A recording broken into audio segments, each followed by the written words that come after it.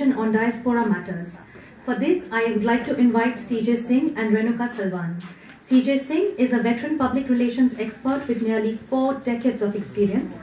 He is the National Senior Vice President of the Public Relations Council of India, an advisor on strategic communication, and an adjunct professor at Shulani University.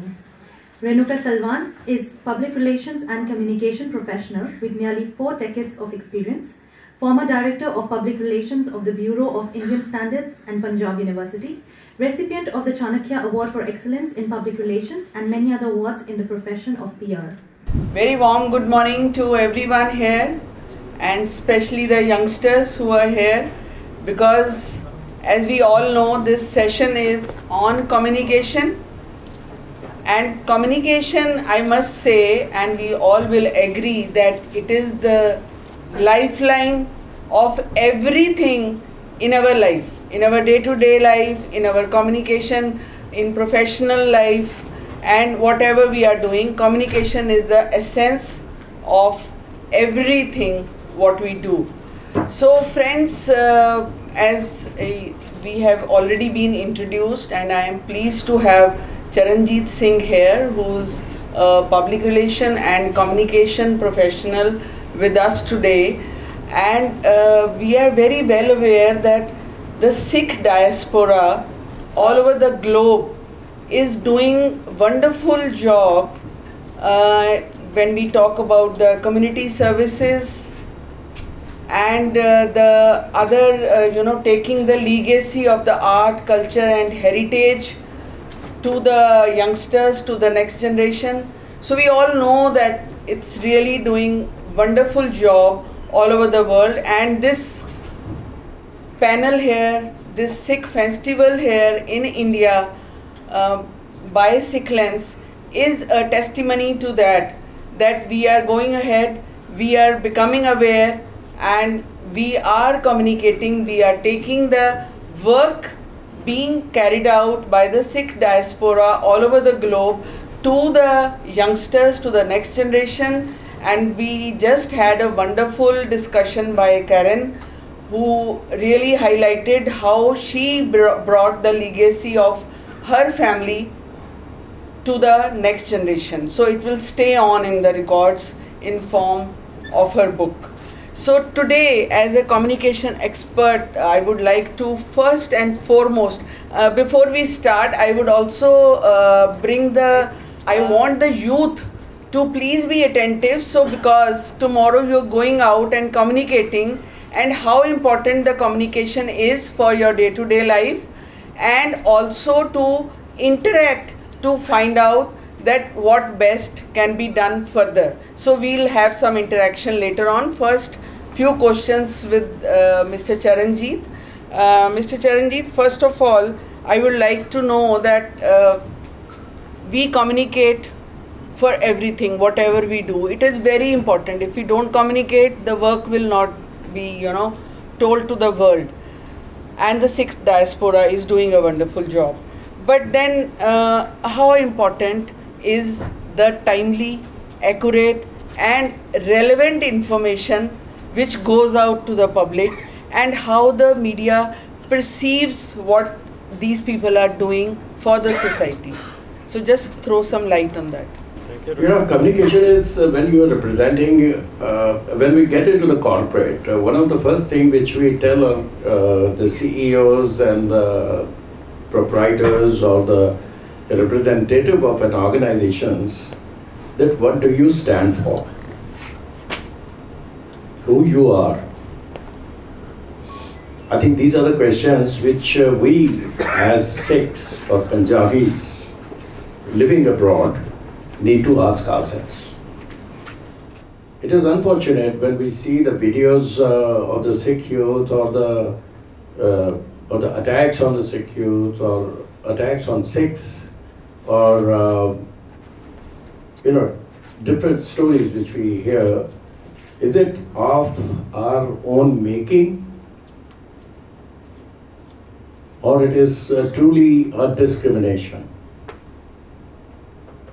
I think there are all sorts of people around the globe, and what we need to look into it is that what was that Guru Nanak taught us. What are the basic ethos of our being? A Sikh is a way of life. It is not being, with a flowing beard. Unfortunately, I'm sorry for that, friends. But then, when Guru Nanak perceived it as a peer of the world, he talked of the universalism, the universal brotherhood, the oneness of humankind, the oneness to be in touch, and intrinsically inside us we discover as to who we are as one human being all across the globe. Are we carrying that ethos forward, those values? Are we representing ourselves from the external and material representations, forgetting our own value systems? Are we carrying on those values of oneness, of humanity, of universal brotherhood? Are we thinking about that? And if Karen is proud of today, of writing about a family in a different land, I believe that there are the values which she has found that even her elders and the parents and the grandparents were able to survive in a different environment just because of the values they had held in their mind. And as a Sikh, not Sikh as how one looks at it, the Sikh as the seeker, the basic concept of Guru Nanak was that somebody who seeks, who is always a learner, to get in touch with one's own self, to realize the reality of his being.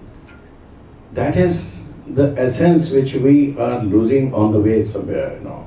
And that is the reason that what we are trying to project ourselves, that is somewhere there is a disconnect. And as I was telling that in the corporate sector, the first thing when we teach the CEO of an organization is to become an ambassador of his organization.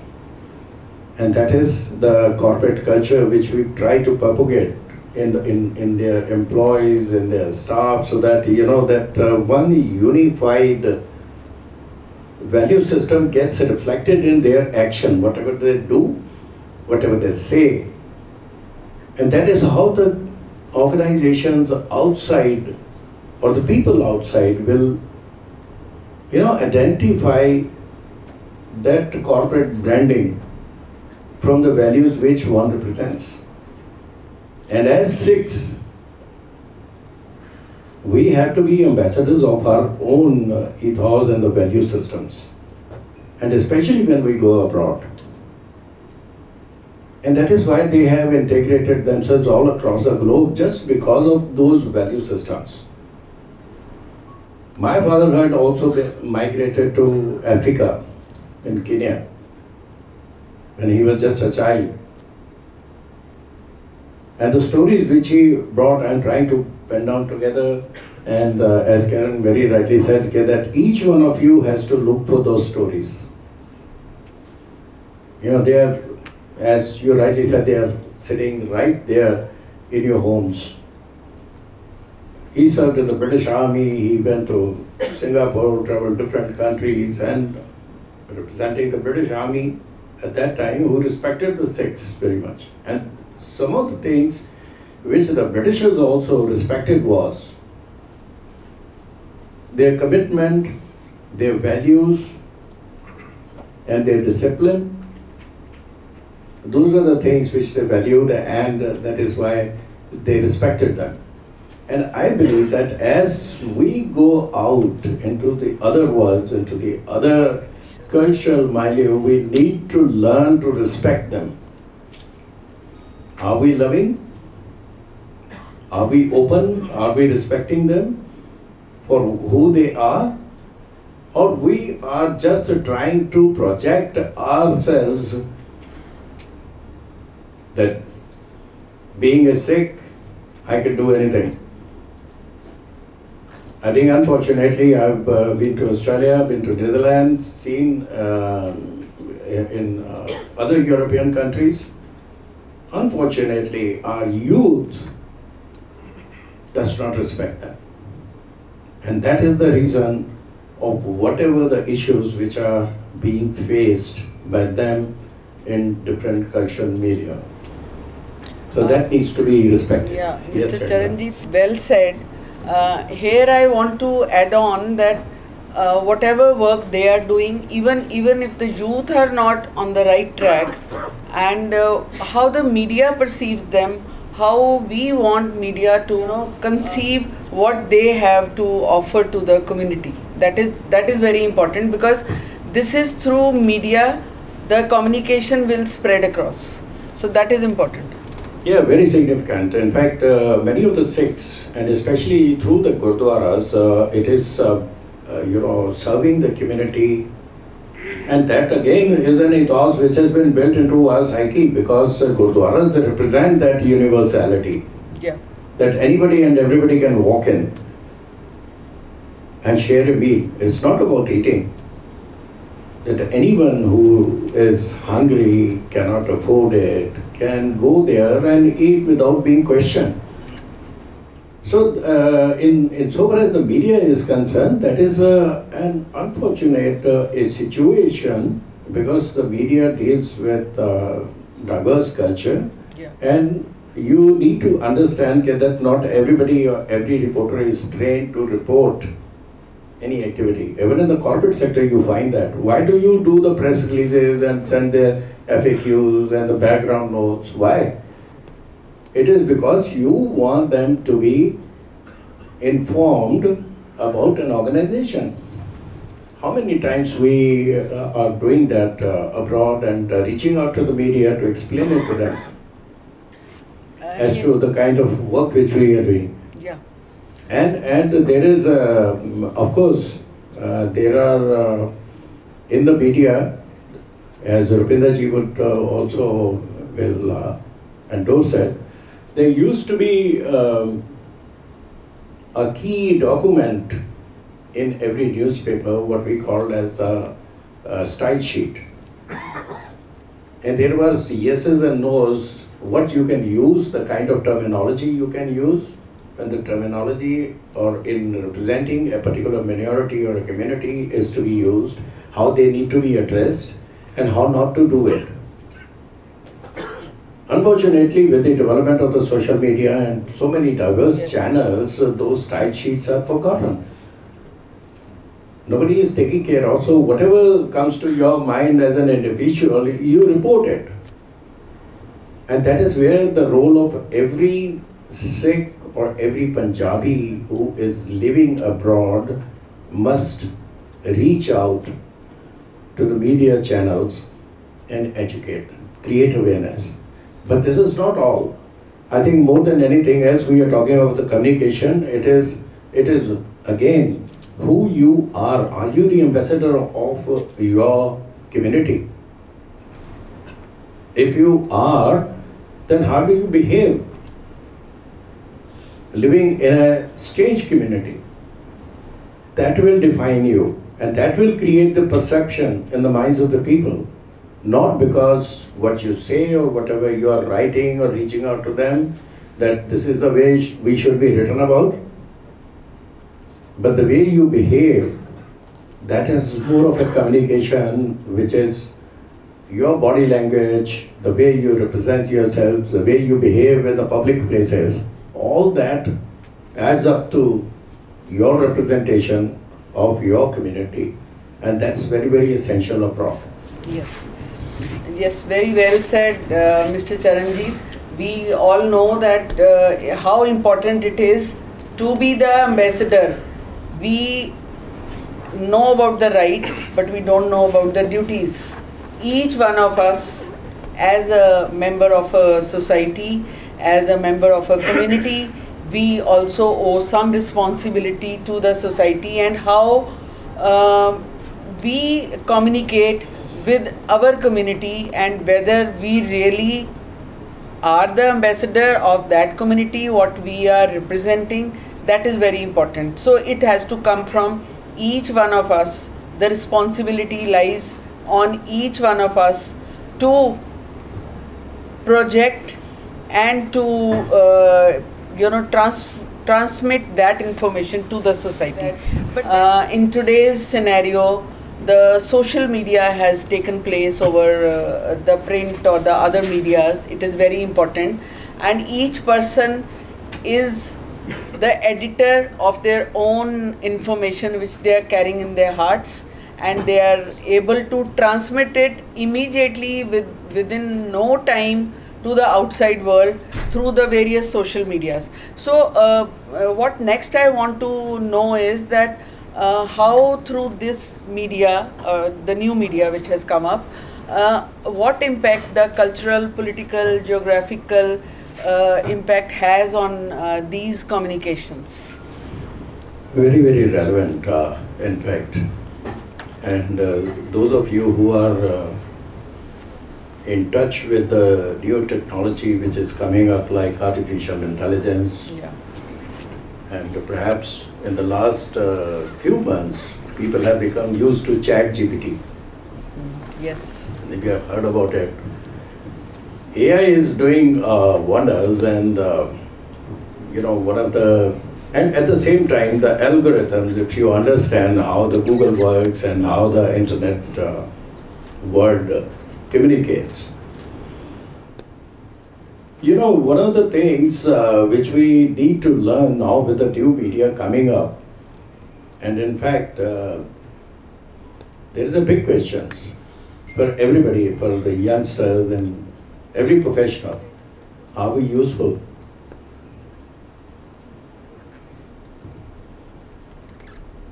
Reflect upon this. Yes. Are you useful to your family, your community, your profession, this world? Are you useful? Because social media has given us the handle that each one of us is posting what I am eating, I am driving this car, yes, I am enjoying myself somewhere, sitting in a restaurant. All those photos, I must share it with you, come under the algorithm model as useless. If you are talking about your community that I am the best, I am the only one, this is the way we do it, this is what I want to do it.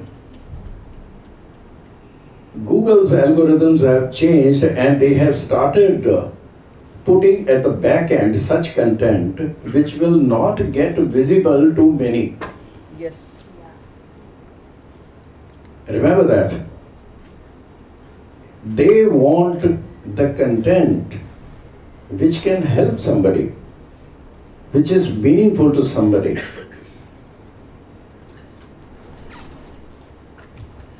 I'm driving this car and XYZ are its features, and this is wow, it is, the best, how it is helping. I represent this community and this is how it is helping the people. Those stories are not going out. We are talking about ourselves, not about others. How we are benefiting other people. The social media is a big game changer. If you are writing a piece of content and putting it on the internet, the algorithm will identify it whether it is useful to somebody or not. It will automatically, take it away and maybe put it in a dustbin somewhere. It may not get discovered. The more you write about others, how Sikhs or Punjabis are helping other people, how they have, integrated into different cultures, how they are doing well and supporting the communities and the humanity, in fact. It's not about I, it's about you. Yes. It's about other people. The social media has changed the game. So we need to learn and take care of whatever content we put out on the social media. Yes, very well said. And here something which is coming to my mind. I think we all are using Facebook. I am talking to Karen and I don't have her number. I am not with her on Facebook. But then I immediately see on the Facebook, you may know this person. So this is how artificial intelligence is working. It's like your eyes, your heartbeat, your thought process. I think everything is being controlled by the artificial intelligence. So we have to be very particular. What strategies can be adopted for maximum benefit of the communication, which here we're talking about the Sikhlens and about other NGOs, what they are doing for the society. It's a magnanimous work which is being carried out by various people. But then how and what measures can be taken so that it is projected by them also. They also know that yes, this way they can do it in a better way. How that communication can impact their work. Definitely, as I've said, I think everything has been said about this. It is about ourselves, who we are inside. I think this is what we need to learn, and we need to reflect upon it. And actually, you know, in our communication is not what you write and say that this is the way it has to be said, and here's my press release and publish it. It is about, you know, your consonance with yourself. You have to be in consonance. You know, I remember Mahatma Gandhi was speaking in London to a congregation, and he spoke at length for 2 hours, and one British lady came up to him and she asked him that you never refer to any notes. You have been speaking for 2 hours, and you know, how come that you could get this gift of gab, or you know, you could do so well? So his answer was that I don't have to, because what I think is what I say. What is my true being? I'm in consonance, my heart, soul and mind. Mind, yes. It is in consonance. If you are representing goodness, if you are intrinsically feeling that the humankind is one, we are living in one world.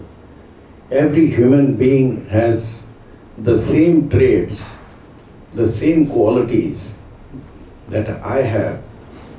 If I feel from inside as to who I am as a Sikh or as a Punjabi or as a person living in this cultural setup, in this part of the world, so whatever my appearance is being, it does not matter. Because even I remember I traveled to Nigeria, and there was actually a delegation from Kenya, and the first thing they said was, "Oh, Kalasinga." And that's with the deep respect they do it, those Africans, because they have interacted with one Mr. Kalasinga who had migrated from Punjab long time back, and he worked with them and created the value systems, and he integrated himself with that community, that they respected him. And they always, every Sardar they see, okay, Kalasinga. So, I mean, this is what it is all about. Be yourself, and then the word will be yours. Thank you. Thank you so much, Mr. Charanjit, and very well said.